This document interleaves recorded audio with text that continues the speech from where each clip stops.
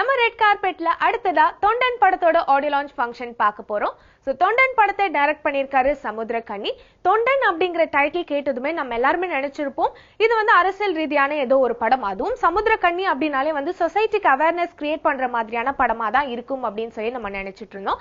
But இந்த படத்தோட title தொண்டன் அப்படின்னு இருந்தாலும் இது அரசியல் ரீதியான படம் கிடையாது அப்படின்னு சொல்லியிருக்காங்க. முழுக்க முழுக்க ஒரு ஃபேமிலி ஓரியன்டட் பட் கண்டிப்பா சொசைட்டிக்கு ஒரு அவேர்னஸ் கிரியேட் பண்ற விதமான படமா இருக்கும் அப்படின்னு சொல்லியிருக்காங்க.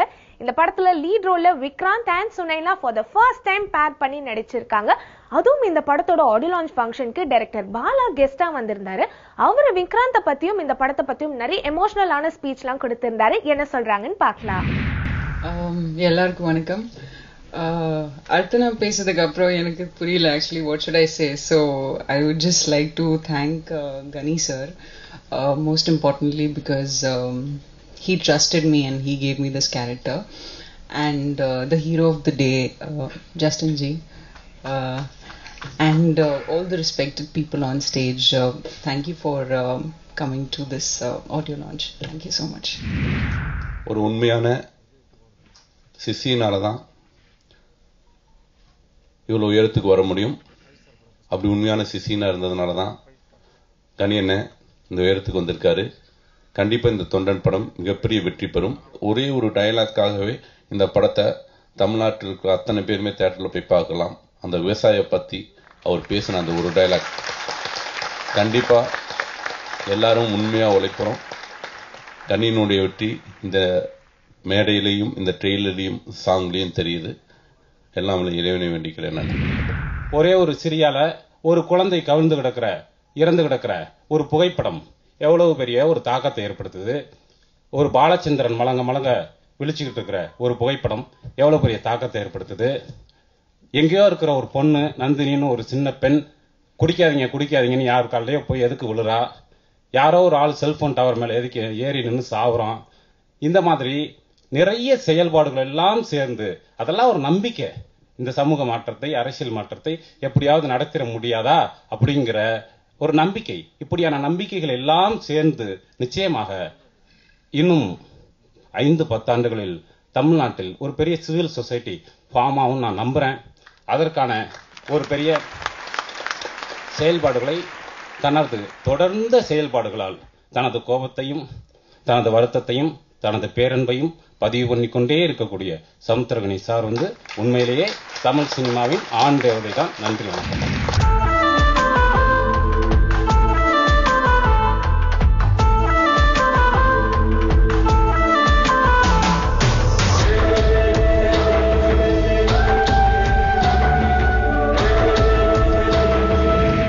கனியை பற்றி சொல்லணும்னா ரொம்ப எல்லாருக்குமே ஒரு ஒரு நண்பரா ஒரு ஒரு ஒரு சகோதரனா இருக்கக்கூடிய தன்மை இருக்கிற ஒரு ஆள். அது எல்லாருக்கும் இருக்காது. இந்த ஜாம் பேக்ட் ஆடிட்டோரியமுக்கு அதுதான் முக்கியமான காரணம்னு நினைக்கிறேன். இந்த அப்பா அப்படின்ற படம் வேற ஒருத்தரால புல் பண்ணிருக்க முடியுமானே தெரியல. இந்த ஃபர்ஸ்ட் பிளேஸ் அப்படி ஒரு கதையை கன்சீவ் பண்ணி அதை ஒரு ஸ்கிரிப்டா பண்ணி அதை நடிச்சு நீங்க பசங்களை இப்படி வச்சுக்கணும் அப்படி வச்சுக்கணும்னு சொன்னா அதை எல்லாரும் சொல்றதையும் ஏத்துக்க முடியாது. இன்னைக்கு கனி சொன்னா அதை ஏத்துக்கிற மாதிரி ஃபீல் பண்றாங்க. முதல்ல சமுத்திரகனியில இவ்வளவு வருஷமா எல்லாருமே எனக்கு கேக்குறாங்க, நீ பரவாயில்ல, நீ இன்னும் ஓடிக்கிட்டே இருக்க, முயற்சி பண்ணிக்கிட்டே இருக்க அப்படின்னு கேக்குறாங்க. பட் இன்னும் நடக்கலனாலும் என்ன முயற்சி பண்றதுக்கு எங்க அண்ணனை தயார் பண்ணிட்டாரு இந்த படத்துல. அதே மாதிரி சுசி சார் எனக்கு என் மேலேயே நம்பிக்கை வர வச்ச படம் பாண்டிய நாடு. ரொம்ப நன்றி சார், எப்பவுமே சப்போர்ட்டிவா இருக்கீங்க. நன்றி. கனி சாருக்கு தேங்க்ஸ் சொல்லுவேன். என்னன்னா என்னை நம்பி இந்த ப்ராஜெக்ட் கொடுத்துறாங்க. என் மேலே முழுசா நம்பிருந்தாங்க ப்ராஜெக்ட் எண்டு வரைக்கும். ஸோ அதுதான் என்னை இவ்வளோ தூரம் கொண்டு வந்துச்சு. ஆர்ஆர் முடிகிற வரைக்கும் நல்ல என்கரேஜ், ரொம்ப சப்போர்ட் பண்ணாங்க கடைசி வரைக்கும். யுகபாரதி சார் இந்த படத்துல ஒரு சாங் இருக்கு, ஒரு ஆர்ஆர்ல கனி சார் பிளேஸ் பண்ணியிருந்தாங்க அந்த சாங்கு. அது படம் பார்க்குறப்ப நான் உங்களால கெஸ்ஸே பண்ண முடியாது இங்க ஒரு சாங் வருதுன்னு சொல்லிட்டு. அதுக்கு விஷுவல் பார்த்து தான் யுகபாரதி சார் லிரிக்ஸ் எழுதுறாங்க. அது எனக்கு ரொம்ப பிடிச்ச சாங் இந்த ஆல்பத்துல. அது அதுக்கு மேல அதை எழுத முடியுமான்னு தெரியல. அந்த கதைக்கும் அந்த இசைக்கும் அவர் அந்த லிரிக்ஸ் எழுதுனதுக்கு அப்புறம் தான் டியூன் பண்ணோம். அந்த சாங் தான் எனக்கு இந்த ஆல்பத்தில் பிடிச்சது. தேங்க்ஸ் சார் அந்த சாங் எனக்கு கொடுத்தது. பொதுவாக அந்த படம் ட்ரெய்லர் பார்த்தேன், டீசர் பார்த்தேன், ரொம்ப பிரமாதமாக இருந்தது. நிச்சயம் வெற்றி அடையும், நம்ம வெற்றிகளை சந்திக்கலாம் அப்படின்னு சாதாரணமாக சொல்லிட்டு போகிற ஒரு ஃபங்க்ஷனாக இது எனக்கு படலை. ஏன்னா இது தொண்டன் அப்படின்ற சமுத்திரகனிங்கிறது என்னோட தம்பி. இங்கே வந்துட்டு தம்பி வீராதி வீரன் சூராதி சூரன் சொல்ல வேண்டிய அவசியம் இல்லை.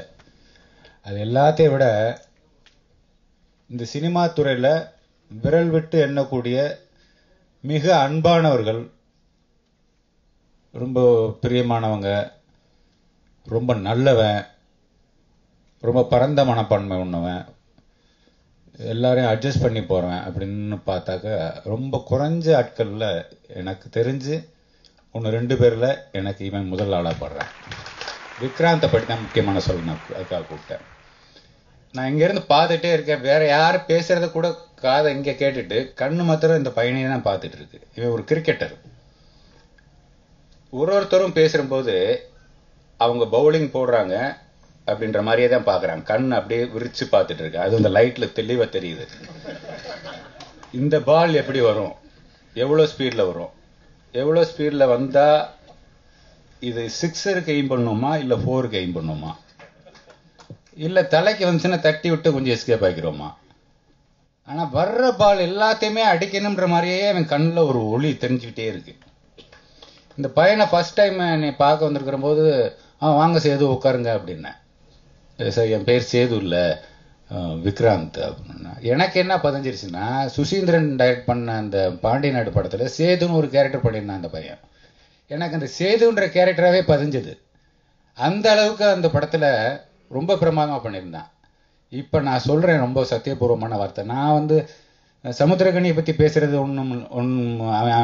அவன் ஏற்கனவே சொல்லிட்டேன்.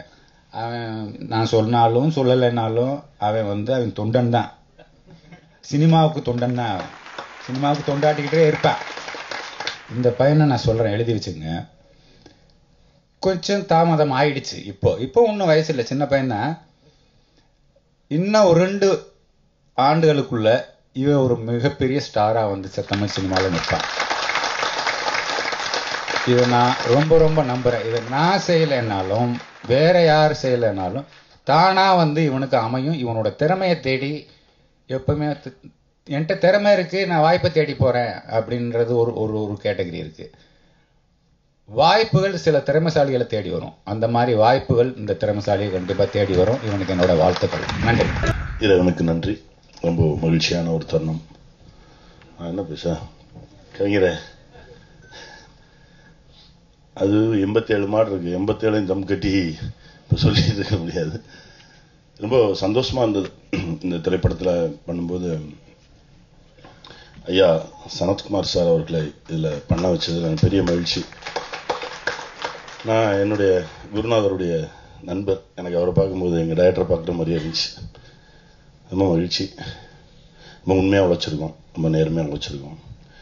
இது வரைக்கும் இது என்னோட 11வது படம். 11 படத்துலேயும் இந்த படம் என்னுடைய சக்தியை நிறைய எடுத்துருச்சு. என்னுடைய சக்தின்னு மட்டும் இல்லை, என்னுடைய உதவியாளர்கள், என் கூட ஒர்க் பண்ண என்னுடைய கேமராமேன், என்னுடைய ஆர்ட் டைரக்டர், எல்லாருடையுமே நிறைய கஷ்டப்பட்டு ஒர்க் பண்ணோம். அதனால தான் 38 நாளில் இந்த படத்தை எடுக்க முடிஞ்சது. அது என்னுடைய டீம் அப்படி ஒர்க் பண்ணாங்க. அவங்க எல்லாருக்குமே என்னுடைய நன்றி.